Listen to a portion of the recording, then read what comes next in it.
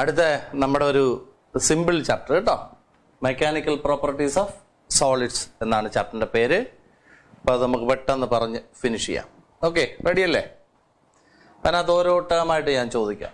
Deforming force എന്താണ്? Deforming force എന്ന് പറഞ്ഞാൽ ഡീഫോമിംഗ് ഫോഴ്സ് ഷേപ്പും സൈസും ഒക്കെ ചേഞ്ച് ആക്കുന്ന ഫോഴ്സിനെ വിളിക്കുന്ന പേരാണ് deforming force. The force that changes shape or size of a body is known as deforming force. What is deforming force? The force which changes shape or size of a body is known as deforming force. അടുത്തത് restoring force. എന്താണ് restoring force എന്ന് പറഞ്ഞാൽ? restoring force എന്ന് പറഞ്ഞാൽ deforming force. ഇപ്പൊ എന്റെ ഈ താടി പിടിച്ച് വലിക്കുവേണ്ട, ഷേപ്പ് മാറുന്നുണ്ടോ, സന്തോഷമായി അല്ലേ? ഇപ്പൊ ഇതിന് ഞാൻ പിടിവിടുന്ന സമയത്ത് അത് പഴയതുപോലെ ആയി അല്ലേ? അപ്പൊ അവിടെ ഏതോ ഒരു ഇന്റേണൽ ഫോഴ്സ് വർക്കൗട്ട് ചെയ്തു. ആ ഇന്റേണൽ ഫോഴ്സ് ആണ് എൻ്റെ ഈ മോന്തയെ പഴയതുപോലെ ആക്കിയത്, ശരിയല്ലേ?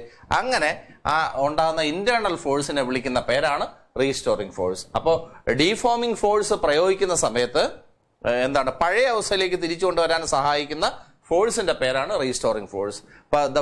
എന്താണ്, the force which brings the body back to original shape and size when deforming forces are removed is known as restoring force. അതൊന്നും കൂടുതൽ ഗവേഷണമൊന്നും നടത്തണ്ട. ഇനി അടുത്തത് ഇലാസ്റ്റിസിറ്റി എന്താണെന്ന് പറയൂ. എന്താണ് ഇലാസ്റ്റിസിറ്റി എന്ന് പറഞ്ഞാൽ?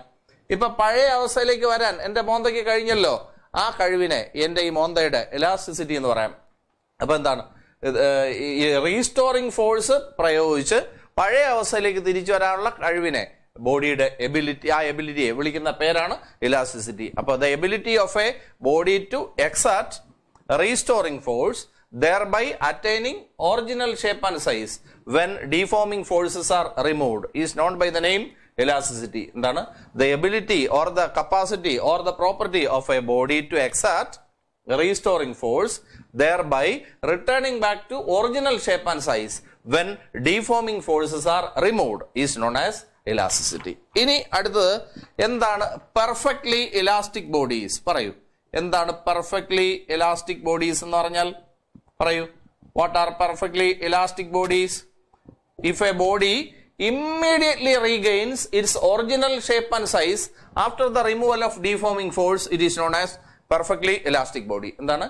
If a body immediately regains its original shape and size after the removal of deforming force, it is known as എന്ത് ബോഡി? Perfectly elastic body. അപ്പൊ എന്താണ്, ഒരു ബോഡി സഡൻ ആയിട്ട് ഡീഫോമിംഗ് ഫോഴ്സ് കൊടുത്ത് റിലീസ് ചെയ്ത ഉടനെ ടക്കനെ പഴയതുപോലെ ആവുന്ന ബോഡി വിളിക്കുന്ന പേരാണ് പെർഫെക്റ്റ്ലി ഇലാസ്റ്റിക് ബോഡി. അതിനൊരു എക്സാമ്പിൾ പറയൂ.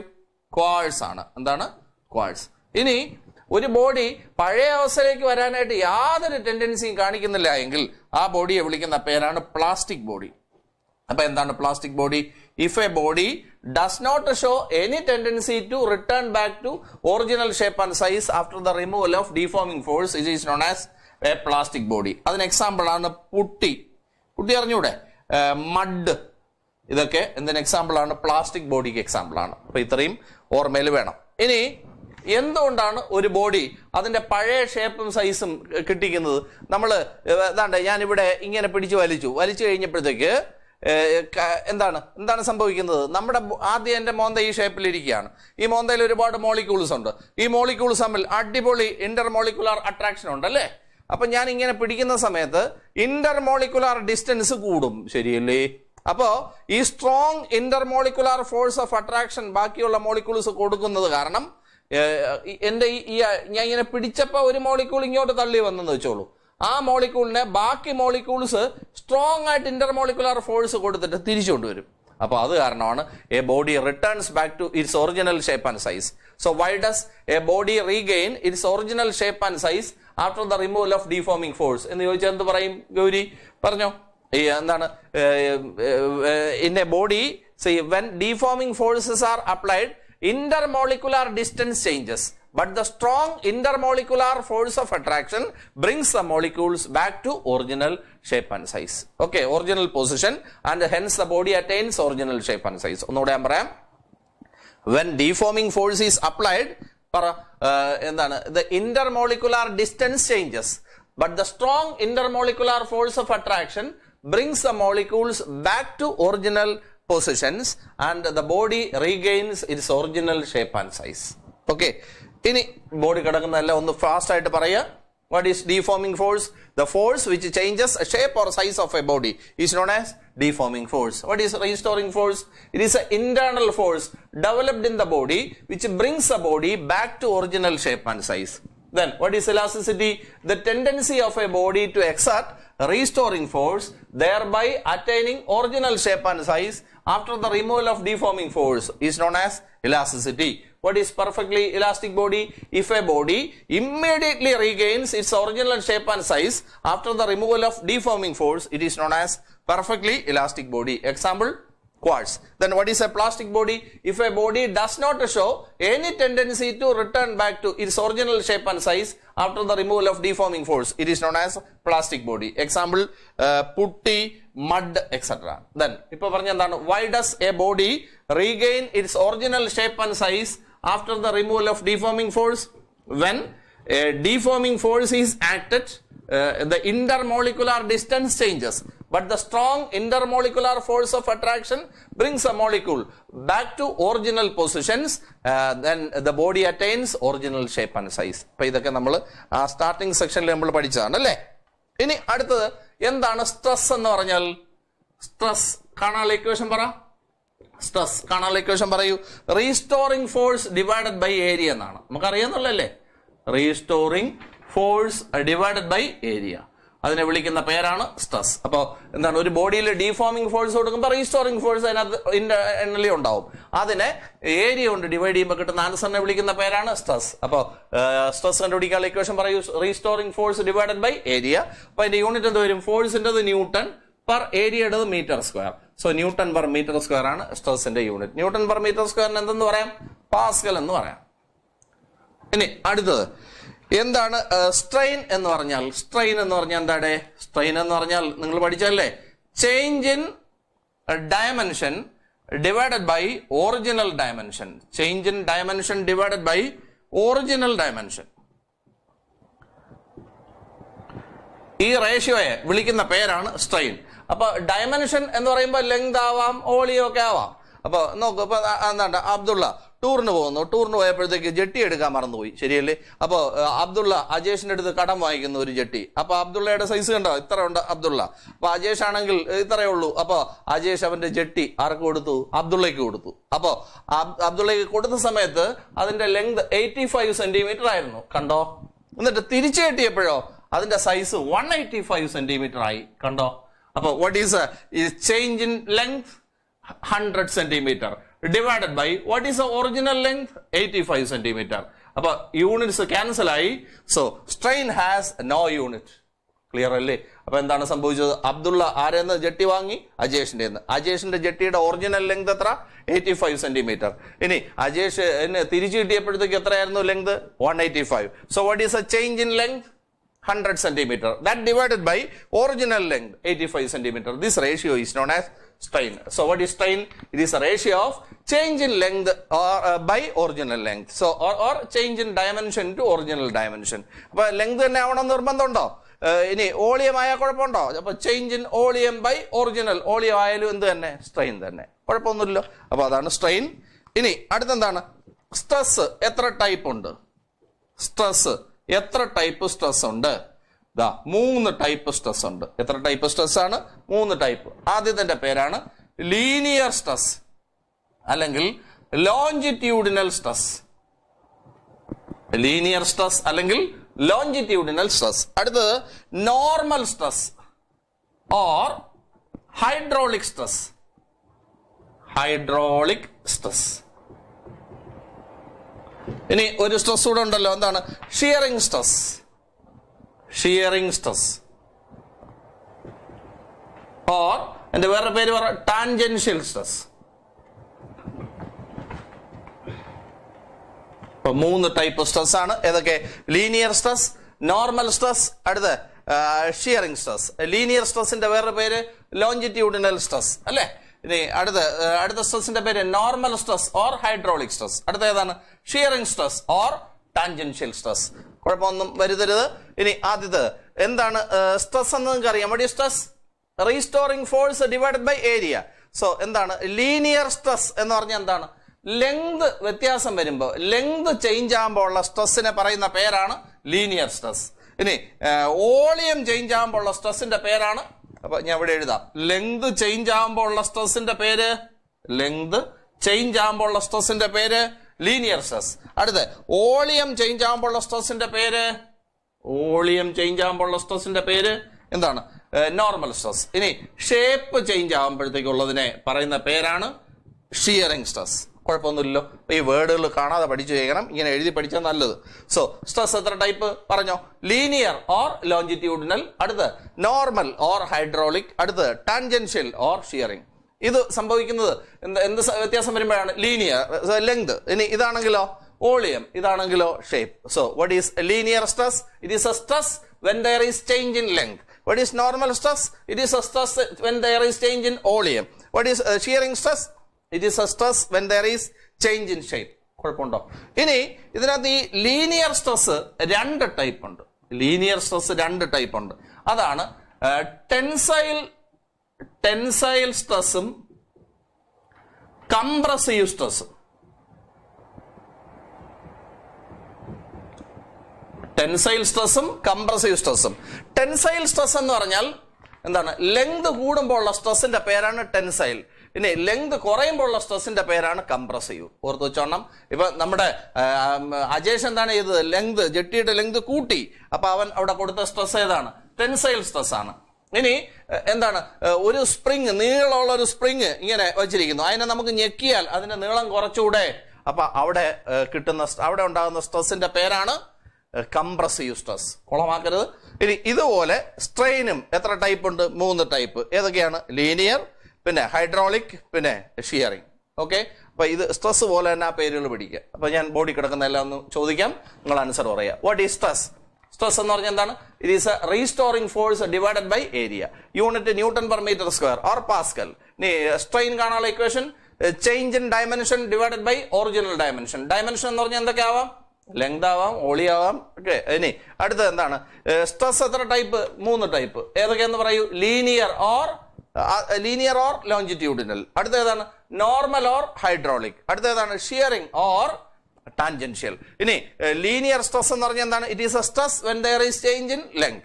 What is normal stress? It is a stress when there is change in volume. Then what is shearing stress? It is a stress when there is change in shape. ഇനി അടുത്തെന്താണ്?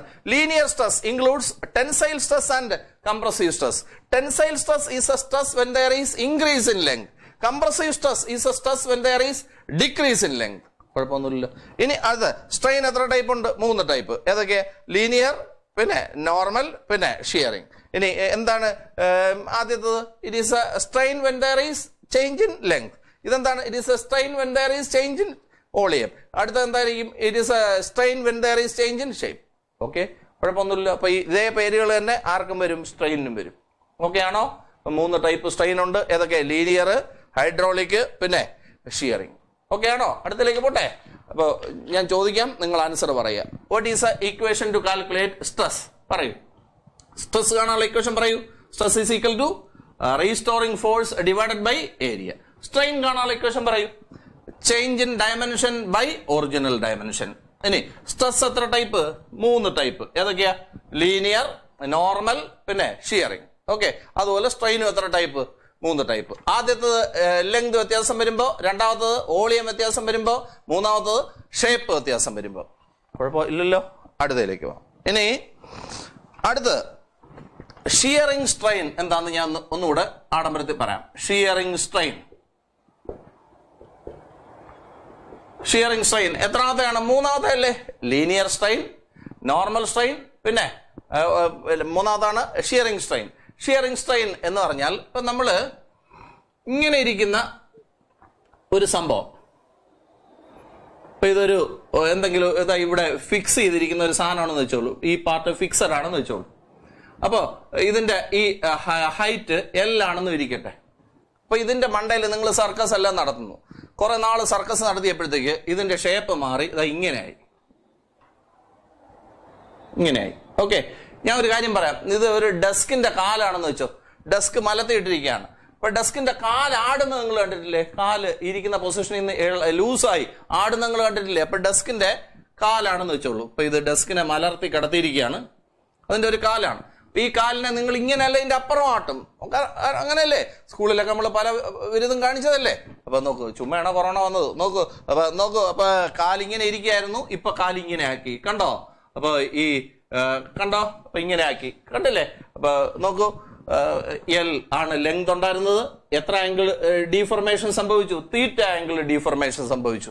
ഈ ദൂരം എത്രയെന്നറിയാമോ? Delta X ആണ്. അപ്പൊ ഇവിടെ ഇരുന്ന leg അവിടത്തേക്ക് മാറി. എത്ര ദൂരം ഡിസ്പ്ലേസ്ഡ് ആയി? Delta X. എത്ര ആംഗിൾ അത് ഡിസ്പ്ലേസ്ഡ് ആയി? തീറ്റ. ഈ തീറ്റയെ വിളിക്കുന്ന പേരാണ് ഷിയറിംഗ് സ്ട്രെയിൻ. തീറ്റയെ വിളിക്കുന്ന പേരാണ് ഷിയറിംഗ് സ്ട്രെയിൻ. ആംഗിൾ കാണാൻ ഒരു ഇക്വേഷൻ ഉണ്ടല്ലോ, ആർക്ക് ബൈ റേഡിയസ്, അതങ്ങ് ചിന്തിച്ചാൽ മതി. അപ്പൊ ഇവിടെ ആംഗിൾ കാണാൻ എന്താ വഴി? ഇതിനെ ആർക്കായിട്ട് എടുത്തോ, ആർക്ക് ബൈ റേഡിയസ്. ഇവിടുത്തെ റേഡിയസ് ആണ് എൽ. അപ്പൊ ഷിയറിംഗ് സ്ട്രെയിൻ കാണാനുള്ള ഇക്വേഷൻ ഓർമ്മയിൽ വേണം. എന്താണ്? Delta X divided by L എന്നാണ്. ഓർക്കുക, ഡെസ്കിനെ മലർത്തി കിടത്തിയിരിക്കുകയാണ്. ഡെസ്കിന്റെ കാലിന്റെ നീളം എത്ര? എൽ ആണ്. ഇനി അടുത്ത് ഈ കാല് ഈ പൊസിഷനിൽ നിന്ന് ആടി ഇങ്ങനെ ആയി അല്ലേ? അപ്പൊ എത്ര ദൂരം ഡിസ്പ്ലേസ്മെന്റ് ഉണ്ടായി? ഡെൽറ്റ എക്സ് ദൂരം. ഇനി എത്ര ആംഗിൾ ഡിസ്പ്ലേസ്ഡ് ആയി? തീറ്റ. ഈ ആംഗിളിനെ വിളിക്കുന്ന പേരാണ് ഷിയറിംഗ് സ്ട്രെയിൻ. അപ്പൊ shearing strain indicates the angle through which deformation takes place. It indicates the angle through which deformation takes place. കുഴപ്പമൊന്നുമില്ലല്ലോ. അപ്പൊ ആംഗിൾ എങ്ങനെ കാണും? ആർക്ക് ബൈ റേഡിയസിനെ മനസ്സിൽ ധ്യാനിക്കുക, ഇക്വേഷൻ എഴുതുക. അപ്പൊ angle is equal to delta X by L. കുഴപ്പമൊന്നുമില്ല. It is A equation for shearing strain. ഇനി ഹൂക്സ് ലോ കേട്ടിട്ടുണ്ടോ? ഹൂക്സ് ലോ ഒന്ന് ഓർമ്മയിൽ നിന്ന് പറയൂ. എന്താണ് ഹൂക്സ് ലോ? ഒരു ബോഡിയെ ചെറുതായപ്പോ നമ്മുടെ അജേഷ് അബ്ദുള്ളക്ക് കൊടുത്തില്ലേ സാധനം? അപ്പൊ ആ സാധനം ചില്ലറ വലിവാണോ അവൻ വലിച്ചോണ്ട് വന്നത്? അപ്പൊ ആ കേസിലൊന്നും ഹൂക്സ് ലോ ആപ്ലിക്കബിൾ അല്ല. ഒരു ബോഡി ചെറുതായിട്ടൊക്കെ ഡിസ്പ്ലേസ്ഡ് ആവുന്ന സമയത്ത് ചെറുതായിട്ടൊക്കെ ഒന്ന് വലിച്ചു കഴിഞ്ഞാൽ, ഫോർ സ്മോൾ ഡീഫോർമേഷൻസ്, ചെറിയ ഡീഫോർമേഷനേ ഉള്ളെങ്കിൽ അവിടുത്തെ സ്ട്രെസ് എന്ന് പറയുന്നത് പ്രൊപ്പോർഷണൽ ടു സ്ട്രെയിൻ ആയിരിക്കും എന്നാണ് ആര് പറഞ്ഞത്? ഹൂക്ക് പറഞ്ഞത്. എന്താണ്? ചെറിയ ഡീഫോർമേഷൻ ഉണ്ടാകുന്ന സമയത്ത് എന്താണ്? ഇപ്പൊ ആരാണ്? സജിൻ എന്ത് ചെയ്തു? ഒരു പെണ്ണിനെ നോക്കി ഫ്ലൈങ് കിസ് കൊടുത്തു. ഫ്ലൈങ് കിസ് കൊടുത്തപ്പോഴത്തേക്ക് പെണ്ണിന്റെ ബ്രദേഴ്സ് വന്ന് എന്ത് ചെയ്തു? ഇടിച്ച് ഷേപ്പ് മാറ്റി. ശരിയല്ലേ? മോന്ത ഇങ്ങനെ ഇരിക്കുന്നു. അപ്പൊ ചെറിയ ഡീഫോർമേഷൻ ആണോ? വലിയ ഡീഫോർമേഷൻ ആണ്. അവിടെ ഏത് ലോ പ്രയോഗിക്കാൻ പറ്റില്ല? Hooke's law becomes invalid. അപ്പൊ അവിടെ ഹൂക്സ് ലോ വാലിഡ് അല്ല. അപ്പൊ ഒരിടിയിട്ട് ചെറുതായിട്ട് ഇങ്ങനെ ചെറിയ മാറ്റമേ ഒന്നുള്ളെങ്കിൽ അവിടെ എന്ത് പ്രയോഗിക്കാം? ഹൂക്സ് ലോ പ്രയോഗിക്കാം. ആ കേസിൽ അവന്റെ മോന്തയുടെ സ്ട്രെസ് എന്ന് പറയുന്നത് എന്തിന് പ്രൊപ്പോർഷലാണ്? സ്ട്രെയിനിന് പ്രൊപ്പോർഷലാണ്. ഈ ലോയുടെ പേരാണ് ഹൂക്സ് ലോ. അപ്പൊ പറയൂ, four small ഡീഫോർമേഷൻസ് stress is proportional to strain. ഈ ലോയെ വിളിക്കുന്ന പേരാണ് ഹൂക്സ് ലോ. അപ്പൊ സ്ട്രെസ് ഈസ് ഈക്വൽ ടു പറയൂ A constant into strain. Constant into strain. ഇവിടുത്തെ കോൺസ്റ്റന്റിന്റെ പേരെന്താണെന്നറിയാമോ? കോൺസ്റ്റന്റിന്റെ പേരാണ് മോഡുലസ് ഓഫ് ഇലാസ്റ്റിസിറ്റി. എന്താ പേര്? Modulus of elasticity. ആക്കരുത്. ഈ മോഡുലസ് ഓഫ് ഇലാസ്റ്റിസിറ്റി എത്ര ടൈപ്പ് ഉണ്ട്? 3 ടൈപ്പ് ഉണ്ട്. ഏതൊക്കെയാണ് ഈ മോഡുലസ് ഓഫ് ഇലാസ്റ്റിസിറ്റി? 3 ടൈപ്പ് ഉണ്ട്. ഏതൊക്കെയാ? Young's modulus. അടുത്ത രണ്ടാമത്തെ ഏതാ? Bulk modulus. അടുത്ത rigidity modulus or shear modulus എന്ന് പറയും. കുഴപ്പമൊന്നുമില്ലല്ലോ. അപ്പൊ പറയൂ, four small deformation stress is proportional to strain. What is A constant here? It is called modulus of elasticity. Modulus of elasticity എത്ര type? 3 type. Young's modulus, bulk modulus, rigidity modulus. ഇനി length change ചെയ്യുമ്പോൾ ഉണ്ടാകുന്നതാണ് Young's modulus. അടുത്ത കേസിലുള്ളത് ഏതാണ്? Bulk modulus. Volume change ആകുമ്പോൾ ഉള്ളതാണ് bulk modulus. ഇനി rigidity modulus എന്ത് മാറുമ്പോഴാണ്? ഷേപ്പ് മാറുമ്പോൾ ഉള്ള സാധനമാണ് ഏത്? Rigidity modulus. അപ്പൊ നിങ്ങൾക്ക് ഇത് ഓരോന്നിന്റെയും ഇക്വേഷൻസ് പറഞ്ഞു പോവാം. അതിനു മുമ്പ് ഈ ബോഡി കിടക്കുന്ന ഒന്ന് ക്ലിയർ ചെയ്യണം. സൊല്യൂഷൻ ആദ്യം പറഞ്ഞത് shearing strain. What do you mean by shearing strain? അവിടെ മലർത്തി കിടത്തിയിരിക്കുന്ന എന്താണ്? ഡെസ്കിനെയാണ് അല്ലെ? ഡെസ്കിന്റെ കാലിന്റെ ഒറിജിനൽ ലെങ്ത് എൽ എന്നാണ്. അതിനകത്ത് സർക്കസ് എടുത്തിയപ്പോ എന്റെ കാലാടി, കാല് പുതിയൊരു പൊസിഷനിലേക്ക് വന്നു. What is A linear displacement? Delta X. What is A angular displacement? Theta. Then angle is known as what? Shearing strain. So shearing strain indicates the angle through which deformation takes place. So angle is equal to arc by radius. So delta X by L. അടുത്തെന്താണ്? For small deformation, stress is proportional to strain. What is a constant there? Modulus of elasticity. So there are 3 moduli of elasticity: Young's modulus, bulk modulus, rigidity modulus. ബുദ്ധിമുട്ടായിട്ട് തോന്നിയെങ്കിൽ ഇപ്പൊ പറയണം. അടുത്തേക്ക് പോവാം. ഇനി ഓരോന്നായിട്ട് നമുക്ക് കണ്ടുപിടിക്കാം. അടുത്ത പറയൂ, നിങ്ങൾ തന്നെ പറയൂ. സ്ട്രെസ് പ്രൊപ്പോർഷണൽ ടു സ്ട്രെയിൻ അല്ലേ? Stress proportional to strain. So stress proportional to strain, stress proportional to strain, then stress is equal to a constant into strain. This constant is called modulus of elasticity. K എങ്ങനെ കാണുമെന്ന് പറയും? K is equal to പറയണം stress divided by strain. Stress divided by strain. അപ്പോൾ modulus of elasticity കാണാനുള്ള equation പറയൂ. Modulus of elasticity is equal to stress divided by strain. Modulus of elasticity is equal to stress divided by strain. ഇല്ലാതാക്കരുത്. ഇനി ഓരോന്നായിട്ട് എനിക്ക് പറഞ്ഞു തരണേ. എനിക്ക് വേണ്ടത് യങ്സ് മോഡുലസ് ആണ്. യങ്സ് മോഡുലസ് കാണാനുള്ള ഇക്വേഷൻ പറയണം. യങ്സ് മോഡുലസ് കാണാനുള്ള ഇക്വേഷൻ പറയണം. യങ്സ് മോഡുലസ് ആയാലും ബൾക്ക് മോഡുലസ് ആയാലും റിജിഡിറ്റി മോഡുലസ് ആയാലും എന്ത് തന്നെ സാധനം, മോഡുലസ് ഓഫ് ഇലാസ്റ്റിസിറ്റി തന്നെ. അപ്പൊ എല്ലാം കാണാനുള്ള ഇക്വേഷൻ ഇത് തന്നെയാണ്, സ്ട്രെസ് ഡിവൈഡഡ് ബൈ സ്ട്രെയിൻ. ഇത്രയും ബുദ്ധിമുട്ടൊന്നും ഇല്ലല്ലോ. Stress divided by strain. ഇവിടെ നിങ്ങൾ എന്ത് എഴുതുക? ലീനിയർ എന്ന് എഴുതുക. ലീനിയർ. ബുദ്ധിമുട്ടുണ്ടോ? ഇനി മേലിലും താഴെ എന്തൊക്കെ വെട്ടിപ്പോവും? ലീനിയർ വെട്ടിപ്പോവും, പിന്നെ ബാക്കി STR വെട്ടിപ്പോവും, ബാക്കി S/A എന്ന് എഴുതും. അങ്ങനെ എഴുതോ? വെട്ടിഞ്ഞ നോക്കൂ, ഇവിടെ നോക്കൂ. അപ്പൊ മോഡുലസ് ഓഫ് ഇലാസ്റ്റിസിറ്റി കാണാനുള്ള ഇക്വേഷൻ പറ. Modulus of elasticity is equal to stress divided by strain. അപ്പൊ അവിടെ ലീനിയർ എന്ന് എഴുതി ചേർക്കുക. It is A ratio of linear stress to linear strain. കുഴപ്പമൊന്നുമില്ലല്ലോ. ഇനി അടുത്ത ബൾക്ക് മോഡുലസ് കാണാനുള്ള ഇക്വേഷൻ പറയണം. പറഞ്ഞോ, ബൾക്ക് മോഡുലസ്. ആരാണ് ബൾക്ക് മോഡുലസ് എന്ന് പറഞ്ഞാൽ? മോഡുലസ് ഓഫ് ഇലാസ്റ്റിസിറ്റി തന്നെ. അത് കാണാനുള്ള ഇക്വേഷൻ പറ. സ്ട്രെസ് ഡിവൈഡഡ് ബൈ സ്ട്രെയിൻ എന്നാണ്. Stress divided by strain. നിങ്ങൾ പറ നോർമൽ സ്ട്രെസ് അല്ലെങ്കിൽ volume stress by volume strain. കുഴപ്പമൊന്നുമില്ല. ഇതാണ് എന്റെ ഇക്വേഷൻ. ഇനി അടുത്ത ഏതാണ്? അടുത്ത rigidity modulus. Rigidity modulus. Rigidity modulus കാണുന്നതിനുള്ള equation നിങ്ങൾ തന്നെ പറയണം. പറഞ്ഞോ, stress by strain. Stress by strain. ഇത് എന്താണ് ഇങ്ങനെ ആയത്? മൂന്നെണ്ണം എന്ത് തന്നെ? Modulus of elasticity. ഇവിടെ ഷിയറിംഗ് എന്ന് എഴുതണം. അപ്പോൾ shearing stress divided by shearing strain. എന്തെങ്കിലും ബുദ്ധിമുട്ടായിട്ട് തോന്നിയോ? So listen here. So modulus of elasticity കാണാനുള്ള ഇക്വേഷൻ പറ. Stress by strain. Modulus of elasticity എത്രയാണ്? മൂന്നെണ്ണം. Young's modulus, bulk modulus, rigidity modulus. അപ്പൊ മൂന്നും കാണാനുള്ള ഇക്വേഷൻ സ്ട്രെസ് ബൈ സ്ട്രെയിൻ തന്നെ. ഇനി ഇവിടെ ലീനിയർ എന്ന് എഴുതണം, ഇവിടെ വോളിയം എന്ന് എഴുതണം, ഇവിടെ ഷിയറിംഗ് എന്ന് എഴുതണം. ഇനി ഇതിന്റെ ഇക്വേഷൻസ് ഞാൻ ഒന്ന് ഡെവലപ്പ് ചെയ്ത് റെഡിയാക്കി കാണിച്ചു തരാം. ഇവിടെ നോക്കൂ, ഒരു കമ്പി ഇവിടെ സീലിംഗ് ചെയ്ത് തൂക്കിയിട്ടിരിക്കുകയാണ്. ഇതിന്റെ അറ്റത്ത് ലോഡ് ചെയ്യാം. വെയിറ്റുകൾ ഇങ്ങനെ ലോഡ് ചെയ്തുകൊണ്ടിരിക്കാം അല്ലെ? വെയിറ്റുകൾ ഇങ്ങനെ ലോഡ് ചെയ്തുകൊണ്ടിരുന്നാൽ എന്ത് സംഭവിക്കും? നിങ്ങൾ തന്നെ പറ. ആ കമ്പി നീണ്ടു വരും അല്ലേ? അപ്പോ കമ്പിയിൽ നിങ്ങൾ എന്താണ് വെയിറ്റ് ആഡ് ചെയ്യുന്നു അല്ലെ? അപ്പൊ താഴോട്ട് വലിക്കുന്ന എഫക്റ്റ് ആണ് അവിടെ ഉണ്ടാകുന്നത്. അപ്പൊ കമ്പി പൊട്ടുന്നില്ല. അതിന്റെ അർത്ഥം എന്താണ്? മേലോട്ട് അതിന് ഈക്വൽ ആയിട്ടുള്ള റീസ്റ്റോറിംഗ് ഫോഴ്സ് ഉണ്ടാവുന്നുണ്ട്. ശരിയല്ലേ? അപ്പൊ കമ്പിയിൽ വെയിറ്റ് ആഡ് ചെയ്യുമ്പോഴത്തേക്ക് അതിനകത്ത് എന്തുണ്ടാവും? റീസ്റ്റോറിംഗ് ഫോഴ്സ് ഉണ്ടാവും. അതിനെ ഏരിയ കൊണ്ട് ഡിവൈഡ് ചെയ്യുമ്പോൾ എന്തായി? സ്ട്രെസ് ആയി. അപ്പൊ കമ്പിയിൽ ലോഡ് ചെയ്യുന്ന സമയത്ത് കമ്പിയിൽ എന്തുണ്ടാവും? സ്ട്രെസ് ഉണ്ടാവും.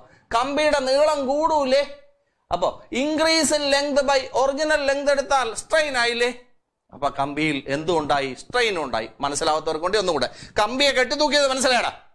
മനസ്സിലായി. അപ്പൊ കമ്പിയെ കെട്ടി തൂക്കി. അപ്പൊ കമ്പിയെ കെട്ടിയിട്ട് അതിന്റെ അറ്റത്ത് ലോഡ് ചെയ്തു. ലോഡ് ചെയ്യുമ്പോഴത്തേക്ക് താഴോട്ട് വലിക്കുന്ന എഫക്ട് അല്ലേ? അപ്പൊ കമ്പിയിൽ താഴോട്ട് വലിക്കുന്ന എഫക്ട്. അപ്പൊ അതിന്റെ ഓപ്പോസിറ്റ് ഡയറക്ഷനിൽ എന്തുണ്ടാവും? റീസ്റ്റോറിംഗ് ഫോഴ്സ് ഉണ്ടാവും. ആ റീസ്റ്റോറിംഗ് ഫോഴ്സിനെ ഏരിയ കൊണ്ട് ഡിവൈഡ് ചെയ്യുമ്പോൾ സ്ട്രെസ് ആയോ? അപ്പൊ കമ്പിയിൽ എന്തുണ്ട്? സ്ട്രെസ് ഉണ്ട്. ഇനി അടുത്ത് കമ്പിയുടെ നീളം ലോഡ് ചെയ്യുമ്പോഴത്തേക്ക് നീളം കൂടുന്നില്ലേ? So increase in length by original length എടുക്കുക. അപ്പൊ സ്ട്രെയിൻ ആയില്ലേ? അപ്പൊ ഈ കമ്പിയുടെ കേസിൽ എന്തുകൊണ്ട്? സ്ട്രെസ്സും ഉണ്ട്, സ്ട്രെയിനും ഉണ്ട്. അപ്പൊ ആ സ്ട്രെസ്സിനെ സ്ട്രെയിൻ കൊണ്ട് ഡിവൈഡ് ചെയ്താൽ എന്തായി? യങ്സ് മോഡുലസ് ആയി. നിങ്ങൾ പറയൂ, സ്ട്രെസ് എങ്ങനെ കണ്ടുപിടിക്കും? റീസ്റ്റോറിംഗ് ഫോഴ്സിനെ ഏരിയ കൊണ്ട് ഡിവൈഡ് ചെയ്യുക. സ്ട്രെയിൻ എങ്ങനെ കണ്ടുപിടിക്കും? Increase in length by original length. ശരിയല്ലേ? നോക്കൂ, സ്ട്രെസ് എങ്ങനെ കാണുമെന്ന്?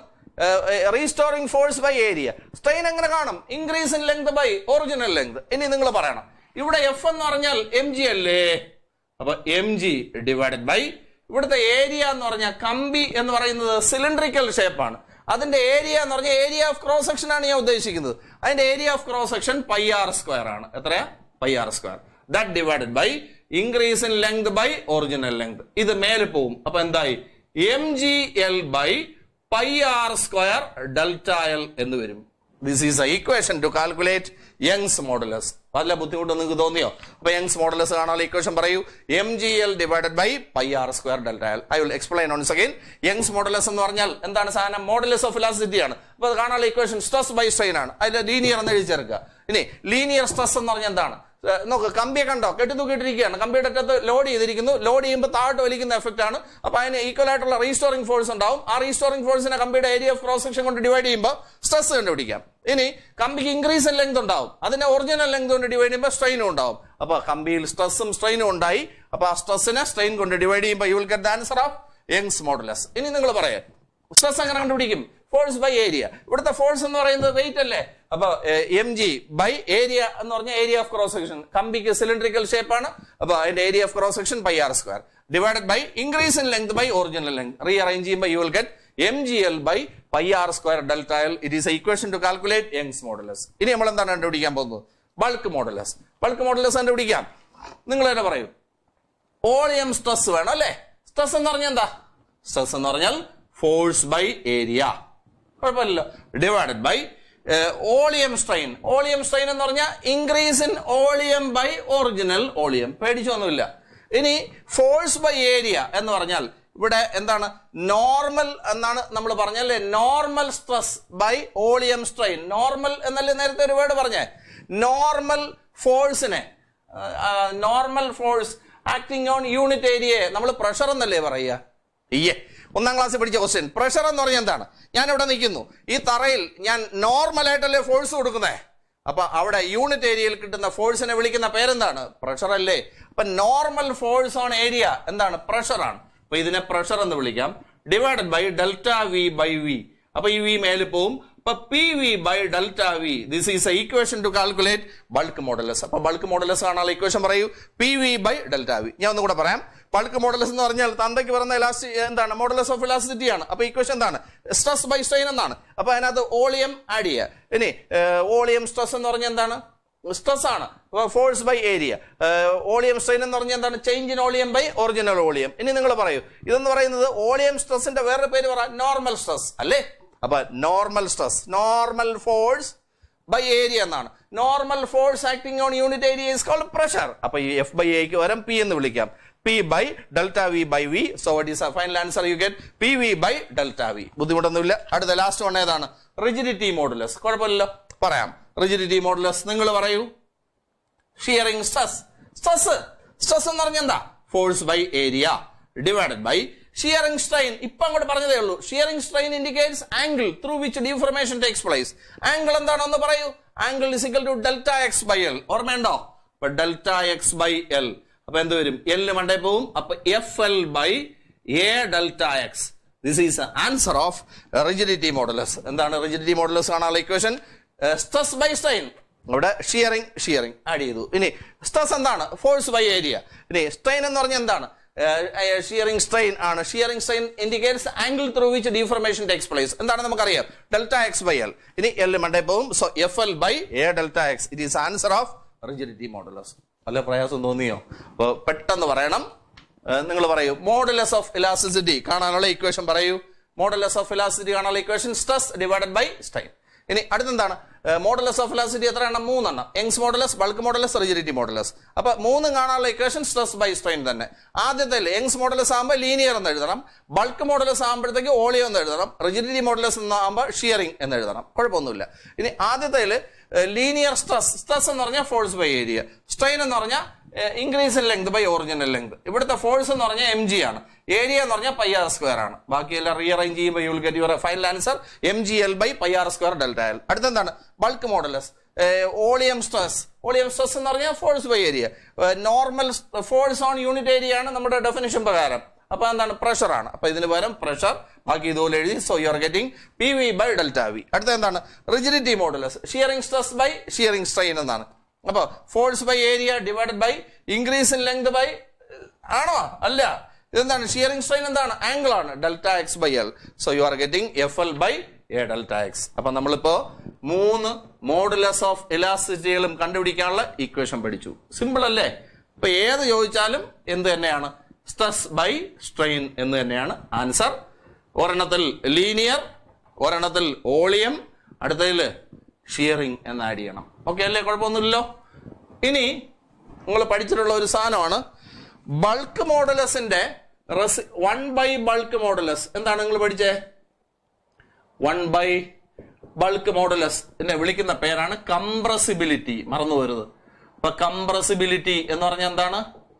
1 bulk modulus. Reciprocal of bulk modulus is known as compressibility. എന്തെങ്കിലും ബുദ്ധിമുട്ടായിട്ട് തോന്നിയോ?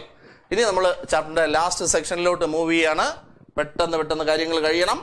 സോ അടുത്തത് സ്ട്രെസ് സ്ട്രെയിൻ ഗ്രാഫ് ആണ് നമ്മൾ പറയുന്നത്. ഓർമ്മയുണ്ടോ? സ്ട്രെസ് സ്ട്രെയിൻ ഗ്രാഫ് നമുക്ക് പറയാം. നോക്കൂ, ഇവിടെ സ്ട്രെസ്സും അവിടെ സ്ട്രെയിനും കണക്ട് ചെയ്ത് നമ്മളൊരു ഗ്രാഫ് വരയ്ക്കാൻ പോവാണ്. ആർക്കാണ്? ഒരു നേരത്തെ പറഞ്ഞതുപോലെ ഒരു കമ്പി കണ്ടോ, സീലിംഗിൽ നിന്ന് കെട്ടിയിട്ടിരിക്കുന്ന ഒരു കമ്പിയുടെ അറ്റത്ത് ഗ്രാജുവലി എന്ത് ചെയ്യുക? ലോഡ് ചെയ്യുക. ഗ്രാജുവലി ലോഡ് ചെയ്യുക. ഓക്കെ, ഗ്രാജുവലി ലോഡ് ചെയ്യുമ്പോഴത്തേക്ക് എന്ത് കൂടി വരും എന്ന് നിങ്ങൾ പറയൂ? വെയിറ്റ് കൂടി വരും. അപ്പോൾ റീസ്റ്റോറിംഗ് ഫോഴ്സും കൂടി വരും അല്ലേ? അപ്പോൾ സ്ട്രെസ് കൂടി വരും. ശരിയല്ലേ? ഇനി കമ്പിയുടെ ലെങ്തും കൂടി വരും. അപ്പൊ increase in length by original ലെങ്തിനും variation ഉണ്ടാവും. അപ്പൊ അവിടെ സ്ട്രെസ്സും ഉണ്ട്, സ്ട്രെയിനും ഉണ്ട്. ഈ ഓരോ സ്റ്റേജിൽ നിങ്ങൾ ലോഡ് ചെയ്തുകൊണ്ടേയിരിക്കുക. ലോഡ് ചെയ്തുകൊണ്ടിരിക്കുന്ന സമയത്ത് ഉണ്ടാകുന്ന സ്ട്രെസ്സും സ്ട്രെയിനും കണക്ട് ചെയ്തിട്ട് നമ്മളൊരു ഗ്രാഫ് വരയ്ക്കുന്നു. ആ ഗ്രാഫിന്റെ ഷേപ്പ് ഓർമ്മയിലുണ്ടാവും. ഇതാണ് ഷേപ്പ്. കണ്ടോ? ഇങ്ങനെയല്ലേ? ഇതായിരുന്നു ഷേപ്പ്. ഇതില് ഈ പോയിന്റിനെ എ എന്നാണ് പറയുക. എന്താണ്? എ. ഇനി ഈ പോയിന്റിന് സി എന്നാണ് ഞാൻ പേരിട്ടിരിക്കുന്നത്. ഈ പോയിന്റിന്റെ പേരാണ് ഡി. ഈ പോയിന്റിന്റെ പേരാണ് ഇ. ഇനി എ വിളിക്കുന്ന പേരാണ് പ്രൊപ്പോർഷണൽ ലിമിറ്റ്. പ്രൊപ്പോർഷണൽ ലിമിറ്റ് എന്നാണ് എയുടെ പേര്. എയുടെ പേരെന്താണ്? Proportional limit.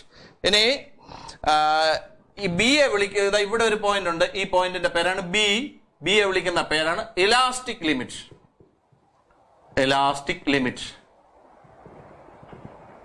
ഇലാസ്റ്റിക് ലിമിറ്റ് എന്ന്, അല്ലെങ്കിൽ അതിന് വേറെ പേരുണ്ടല്ലോ, ഈൽഡ് പോയിന്റ് എന്ന് പറയും. എന്താണ്? Yield point. ഈ പേരുകൾ ഓർമ്മയിൽ വേണം കേട്ടോ. Yield point. ഇനി അടുത്തത് എന്താണ്? ഈ നമ്മുടെ സി എന്ന് പറയുന്ന പോയിന്റിനെ പെർമനന്റ് സെറ്റ് ആയ പോയിന്റ് എന്ന് പറയാം. പെർമനന്റ് സെറ്റ് അറ്റൈൻ ചെയ്ത പോയിന്റ് ആണ് കേട്ടോ. ഞാൻ എക്സ്പ്ലെയിൻ ചെയ്യാം. ഇനി ഡി പറയുന്ന പേരാണ് ultimate yield point. Ultimate yield point എന്നാണ് പേര്. ഇനി ഇയുടെ പേരാണ് ബ്രേക്കിംഗ് പോയിന്റ്.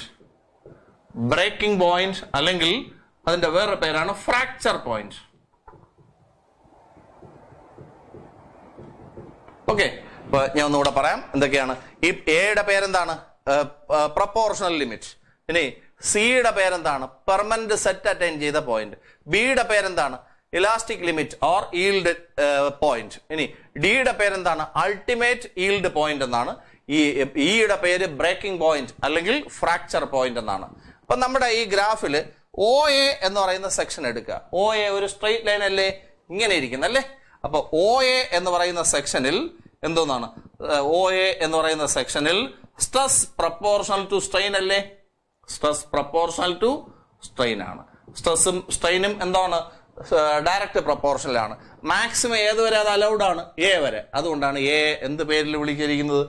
പ്രൊപ്പോർഷണൽ ലിമിറ്റ് എന്ന് വിളിച്ചത്. ഓർമ്മയിലുണ്ടാവും ഇത്. ഇനി അടുത്തെന്താണ്? നമ്മുടെ ബി എന്ന് പറയുന്ന പോയിന്റിന് എന്താ പറയുക? ഇലാസ്റ്റിക് ലിമിറ്റ് എന്നാണ്. അപ്പോ നമ്മുടെ ഈ ഗ്രാഫ് നോക്കൂ. ഈ ഗ്രാഫിനെ നോക്കിയാൽ ഗ്രാഫ് ഇങ്ങനെ ചരിഞ്ഞല്ലേ പോകുന്നേ?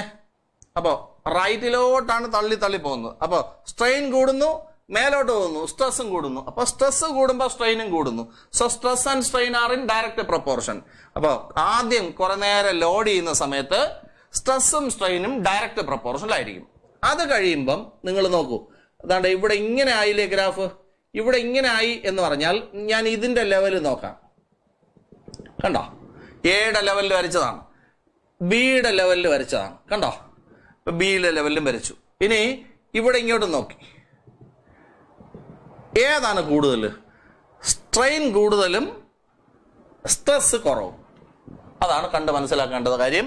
സ്ട്രെയിൻ കൂടുതലും സ്ട്രെസ് കുറവുമാണ്. ഓക്കെ, ഇനി അടുത്ത് ഇനി അങ്ങോട്ടുള്ള ഈ സെക്ഷനിൽ എവിടെ നോക്കിയാലും ഈ സെക്ഷനിൽ എവിടെ നോക്കിയാലും ഇവിടെ നിന്ന് ഇങ്ങ് വരെ എവിടെ നോക്കിയാലും സ്ട്രെസ് കുറവും സ്ട്രെയിൻ കൂടുതലുമായിരിക്കും. ഇനി നമ്മൾ ഈ ലോഡ് ചെയ്തിട്ട് അൺലോഡ് ചെയ്യുമല്ലോ. ഈ അൺലോഡ് ചെയ്യുന്ന സമയത്ത് ഈ പോയിന്റ് ബി വരെയുള്ള സ്ഥലത്ത് ഈ കമ്പി അതിന്റെ പഴയ അവസ്ഥയിലേക്ക് റിട്ടേൺ ചെയ്യും. അപ്പൊ പോയിന്റ് ബി വരെയുള്ള സമയത്ത് കമ്പി will return back to its original position. So point B is known as elastic limit or yield point എന്ന് പറയും. ഇനി ബി കഴിഞ്ഞിട്ട് അങ്ങോട്ട് ആ അവസ്ഥയിൽ കമ്പി will not return back to original state. അപ്പൊ നിങ്ങൾ ഒന്നുമില്ല, കമ്പിയിൽ ലോഡ് ചെയ്തുകൊണ്ടിരിക്കുമ്പോഴത്തേക്ക് ആദ്യം എന്ത് ചെയ്യും? ലോഡ് ചെയ്യുമ്പോഴത്തേക്ക് കമ്പി ലോഡ് ചെയ്യുന്നു, നീളുന്നു, ലോഡ് ചെയ്യുന്നു, നീളുന്നു, ലോഡ് ചെയ്യുമ്പോൾ നീളുന്നു. അപ്പൊ ആ പരുവത്തിൽ ഇങ്ങനെ പൊക്കോണ്ടിരിക്കും, കുഴപ്പമൊന്നുമില്ലല്ലോ. അവസാനം കുറെ കഴിയുമ്പോഴത്തേക്ക് ഇത്തിപോലെ ലോഡ് ചെയ്യുമ്പോഴത്തേക്ക് തോനെ നീളും, ഇതുപോലെ ലോഡ് ചെയ്താലും ഒരുപാട് നീളും. അങ്ങനെ നീണ്ട് ലാസ്റ്റില് കമ്പി പൊട്ടിയടിച്ച് തറയെ വീഴും. ഇതാണ് സംഭവിക്കുന്നത്. അത് മനസ്സിലായോ? ഒരു കമ്പി കെട്ടി തൂക്കിയിട്ടിരിക്കുകയാണ്.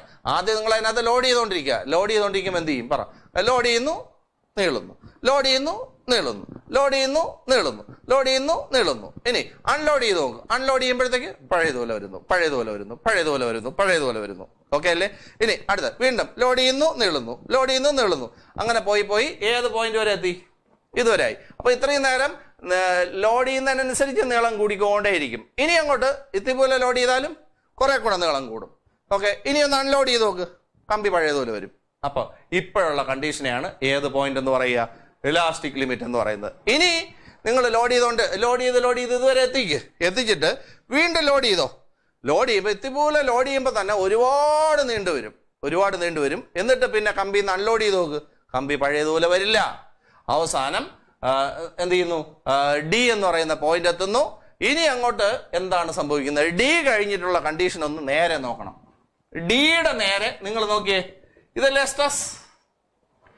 ഇയുടെ നേരെ നോക്കൂ, സ്ട്രെസ് കുറഞ്ഞില്ലേ? ഡിയുടെ നേരെ നോക്ക്, സ്ട്രെസ് ഇത്രയുണ്ട്. ഇയുടെ നേരെയുള്ള സ്ട്രെസ് അതിനേക്കാളും കുറഞ്ഞ വാല്യൂ ആണ്. അതായത് ഇത്രയും നേരം നിങ്ങൾ 50 ഗ്രാം വെച്ചാണ് ആഡ് ചെയ്തുകൊണ്ടിരുന്നതെന്ന് വെച്ചോളൂ. അങ്ങനെയാണെങ്കിൽ നിങ്ങൾ ഇനി കുറഞ്ഞ സ്ട്രെസ് കൊടുക്കുക, കുറഞ്ഞ ലോഡ് ആഡ് ചെയ്താലും ഇത്രയും സ്ട്രെയിൻ ഉണ്ടായി, കമ്പി ഒരുപാട് നീളും. അതായത് ഇത്രയും നേരം 50 ഗ്രാം വെച്ച് നീണ്ടതിനേക്കാളും കൂടുതൽ ചിലപ്പോൾ കമ്പി ഒരു 20 ഗ്രാം അങ്ങനെ ആഡ് ചെയ്ത് കൊടുത്താലും നീളും. ഈ അവസ്ഥയിൽ കമ്പി എന്ത് ചെയ്തു പോവും? പൊട്ടിപ്പോവും. കമ്പി പൊട്ടുന്ന ആ കണ്ടീഷനെയാണ് ബ്രേക്കിംഗ് പോയിന്റ് എന്ന് പറയുന്നത്. ഒന്നുകൂടെ ഞാൻ പറയാം. ഇപ്പൊ നിങ്ങൾ കമ്പിയിൽ എന്തൊക്കെയാണ് ചെയ്തത്? വേറെ കൂടുതലൊന്നും ഗവേഷണം നടത്തുന്നുണ്ട്. കോമൺ സെൻസ് വെച്ച് ഒരാളിന് മനസ്സിലാവുന്ന ഫോമിൽ പറയാം. കമ്പി കെട്ടിത്തൂക്കുക, കമ്പിയിലോട്ട് ലോഡ് ചെയ്തുകൊണ്ടേ ഇരിക്കുക. ആദ്യം ലോഡ് ചെയ്ത് പോകുന്നതനുസരിച്ച് കമ്പി നീണ്ടു വരും. ഓക്കെ. ഇനി അത് കഴിയുമ്പോഴത്തേക്ക് എന്താണ്? വീണ്ടും ലോഡ് ചെയ്താൽ എന്ത് സംഭവിക്കും?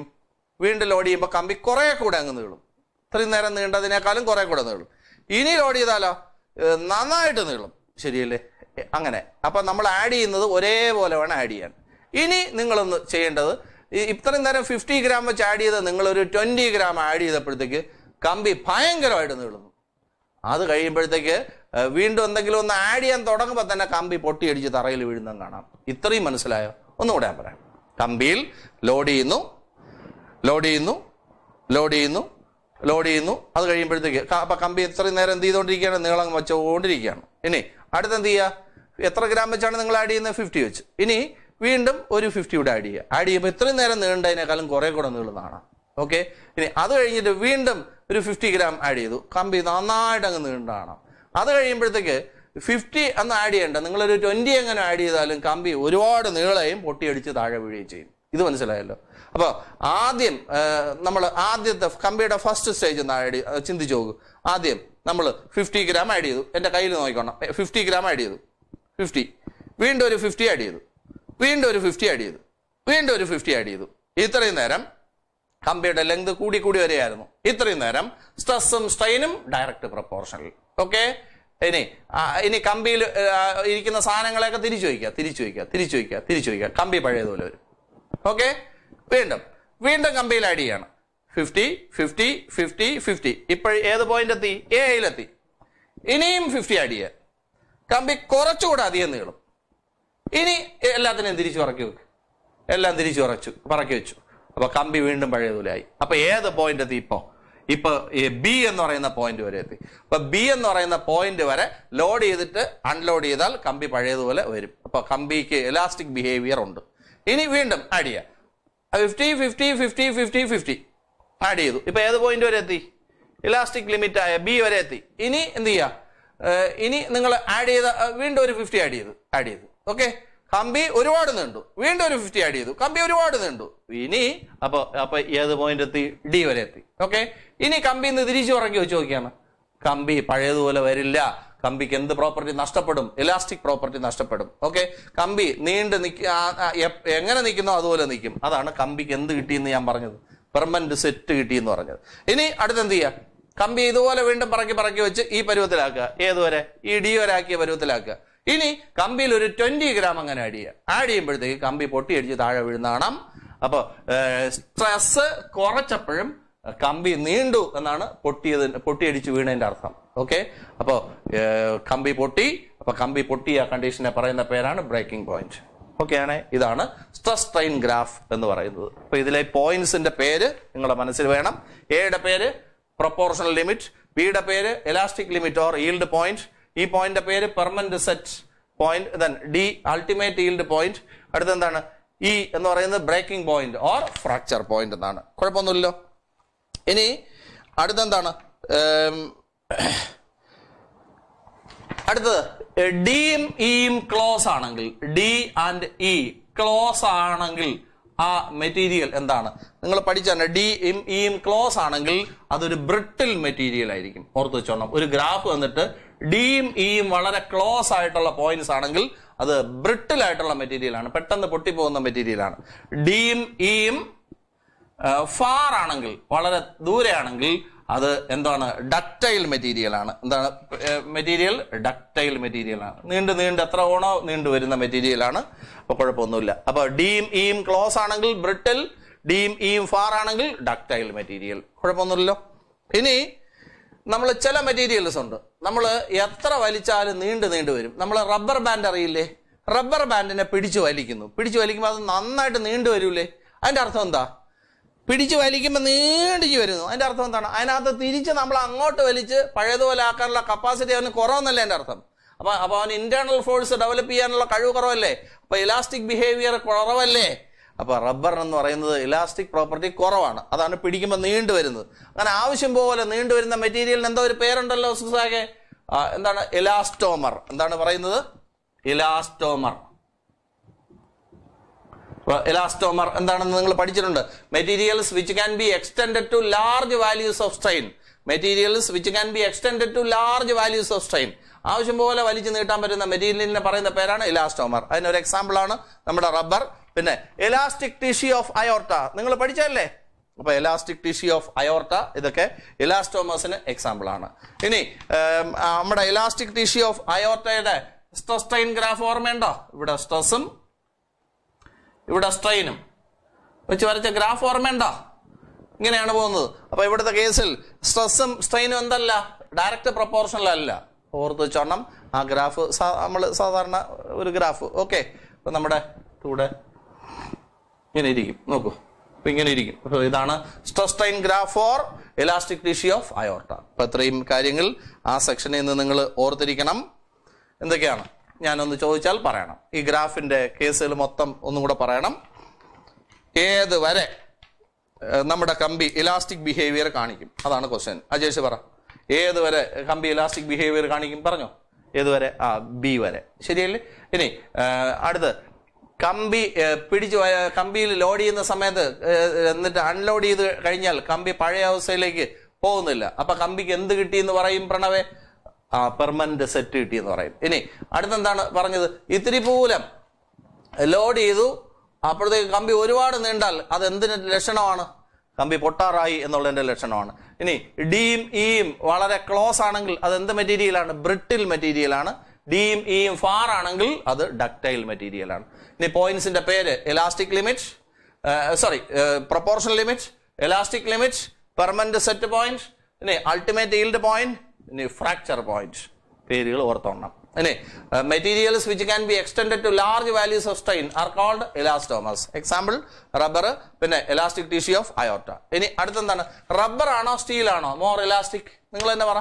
Rubber na pidichu valicha തിരിച്ച് അങ്ങോട്ടുള്ള elastic behavior കുറവാണെന്ന് ഇപ്പോ പറഞ്ഞതേ ഉള്ളൂ. അപ്പോൾ സ്റ്റീൽ ആണെങ്കിൽ പിടിച്ചു വലിച്ചാൽ നീളുവോ? ഇല്ല. അതെന്താ കാര്യം? പിടിച്ചു വലിച്ചാൽ നീളാത്തതിന്റെ കാരണം എന്താണ്? ഇങ്ങോട്ട് പിടിക്കുമ്പോൾ അങ്ങോട്ട് ഡബിൾ ആയിട്ട് വലിക്കുന്നുണ്ട്. ശരിയല്ലേ? ഡബിൾ എന്ന് പറഞ്ഞുകൂടാ, നമ്മൾ ചുമ്മാ പറഞ്ഞാണ്. അപ്പൊ ഇങ്ങോട്ട് പിടിക്കുന്നതനുസരിച്ച് അവൻ അങ്ങോട്ട് തിരിച്ച് നമ്മളെ വലിക്കുന്നുണ്ട്. അപ്പൊ കൂടുതലായിട്ട് ആരാണ് ഇന്റേണൽ ഫോഴ്സ് കൊടുക്കുന്നത്? സ്റ്റീൽ അല്ലേ? അപ്പൊ സ്റ്റീലാണോ റബ്ബറാണോ ഇലാസ്റ്റിക്? സ്റ്റീലാണ് ഇലാസ്റ്റിക്. ഓക്കെ, റബ്ബർ അല്ല. ഇനി നമുക്ക് ആ ചാപ്റ്ററിന്റെ എൻഡിലുള്ള കുറെ സെക്ഷനുകളാണ്. ഈ സംഭവങ്ങളെല്ലാം അപ്ലൈ ചെയ്ത് പറയേണ്ട കുറെ പോയിന്റ്സ് ആണ്. അത് പെട്ടെന്ന് ഇപ്പൊ കഴിയും.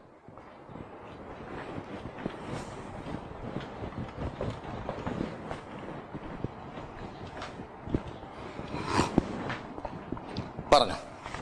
ക്രൈൻ കണ്ടിട്ടുണ്ടോ?